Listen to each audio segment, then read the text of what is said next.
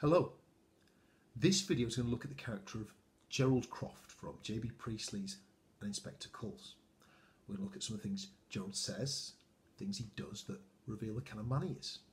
Now, on a symbolic level, Gerald represents the ruling class or the bourgeoisie, two terms that at GCSE you can kind of use interchangeably. And Priestley's at pains to point out, through characters like Gerald, that the ruling class are morally flawed. This is a social tier that damages the poor, the proletariat, through its heartless pursuit of huge profits. Mr. Taylor, are those lines on your forehead lobotomy scars? How can two piddly words that Gerald says after Miss Berlin's been yammering on about business, how can two piddling words give us an insight into Gerald's character? Well, keep your wig clips in and I'll tell you, because what Gerald is showing here is he agrees with Mr. Berlin's aggressively capitalist views, that blind pursuit of profit above all other considerations, including employee welfare. Mr. Berlin talks of lower costs. How do you lower costs? You drive your workers' wages into the ground, regardless of the misery that's going to heap on your employees' heads. In a sense, Mr. Berlin and Gerald here are business blood brothers, sharing the same exclusive focus on money, above all else, including staff welfare. Hear, hear, says Gerald, backing his prospective father-in-law and their toxic ideas to the hilt. Next up, we're looking not at a quotation, but an action. Words and deeds, of course, helping to shape a character. In Act 2, we learn that Gerald had an affair with Eva/Daisy. All the while, he was going out with Sheila. Naughty, naughty. And perhaps Priestley hints at this adulterous streak to Gerald's nature in the stage directions at the start. I think he says that Gerald is a man about town, and that's a phrase, man about town, that can have a connotation of womanising. Anyway, what's telling or significant about this affair that Gerald has is that if you're going to be all moral or biblical about it, Gerald can be accused of committing the sin of lust. And you'll notice in this play, all of the Berlings, Priestley crafts it so that all of the Berlings commit at least one biblical sin towards Eva. You've got Mr. Berlin's greed, Sheila's jealousy, perhaps Mrs. Berlin's pride. Why do you do this? Well, Priestley, as you know, has a socialist objective in this play. He's trying to convert Britain to socialism. One way you do that is by discrediting the existing ruling class or bourgeoisie, saying that they're immoral, flawed, corrupt, and therefore unfit to govern. Surely that helps support Priestley's socialist ethos. Another criticism that we can level against Gerald is that he's very shallow or superficial. I mean, you hear his views on women. Ye gods, this man is nobody's idea of Feminist of the Year. What does he say? I hate those hard-eyed, dough-faced women, but Eva was very pretty. A woman's value, we can infer, stems from her physical appearance, according to the stunted values of Gerald Croft. I mean, he says he hates these ugly women. Now, you can counter-argue and say, yeah, but Mr. Taylor, he did save Eva from that tubby pervert, Alderman Meggerty at the bar, you know, when that guy was all over her with his sticky fingers. But look at that quotation. Eva was very pretty. He only offered help because she was attractive. If she'd have been ugly, he'd have left her to her fate.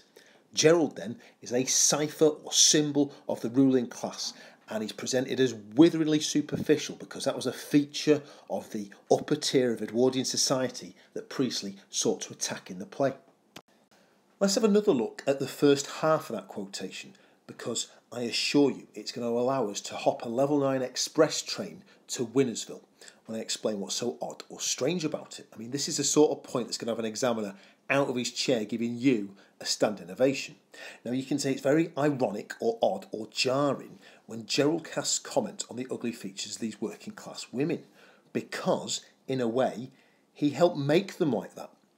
Overworked, underpaid, exploited by the capitalist system so that Gerald grows rich off the profits, these women have aged prematurely. The physical, the psychological stress of their position, with Gerald at the whip hand, don't forget, has eaten away at their youth, vitality and beauty. It's a bit like in the novel Frankenstein. Victor Frankenstein creates this monster and he's always honking on about how ugly the monster is. And you want to say to him, newsflash, Chuckles, You made him that way. It's the same deal with Gerald. He helped shape the ugliness of the people he despises. Over the past few slides, I've done nothing but pour scorn and condemnation on the well-coiffed little head of Gerald Croft. Negative PR all the way.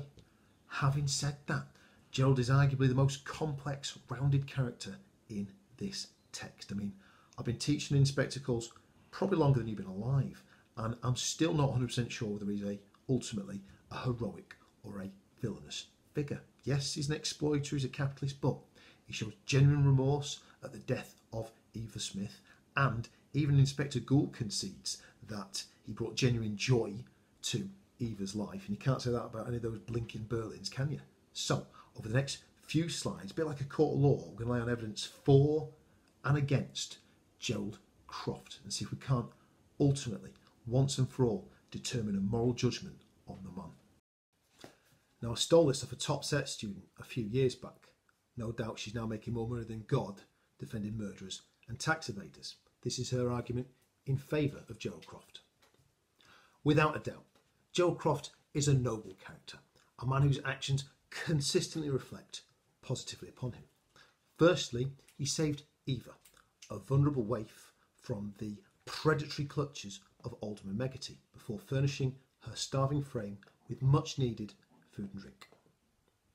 When a relationship blossomed between Gerald and Eva, it was the money and accommodation he generously supplied that enabled Eva to stave off the ravages of poverty. A further measure of Gerald's goodness, he gave Eva money to support herself after the relationship broke down. Even Sheila calls him honest and admits to respecting him, and the inspector concedes that Gerald was the only man to bring happiness to Eva's life. Gerald Croft, Eva's saviour, morality's masterpiece.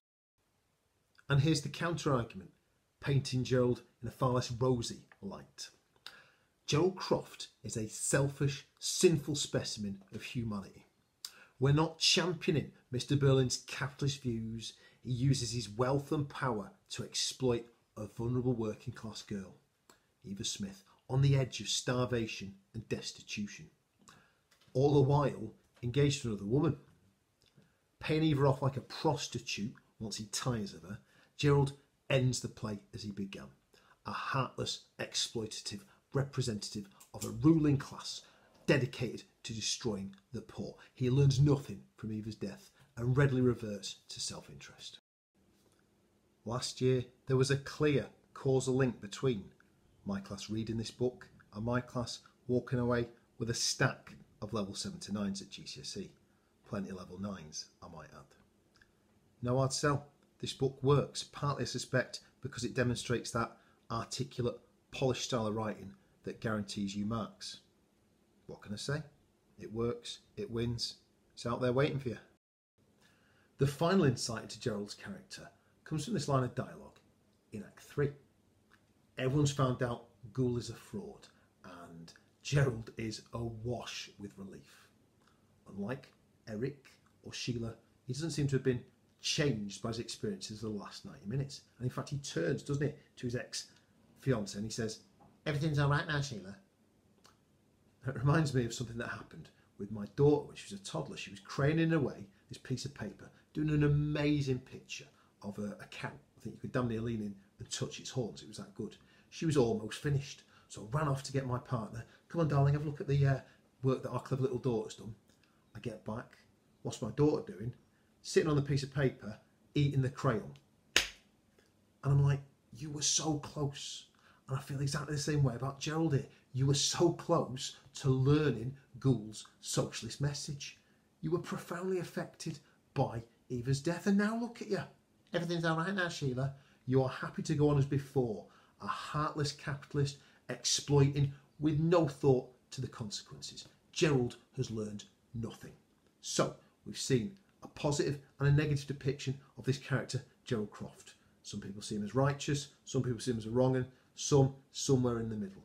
What do you think?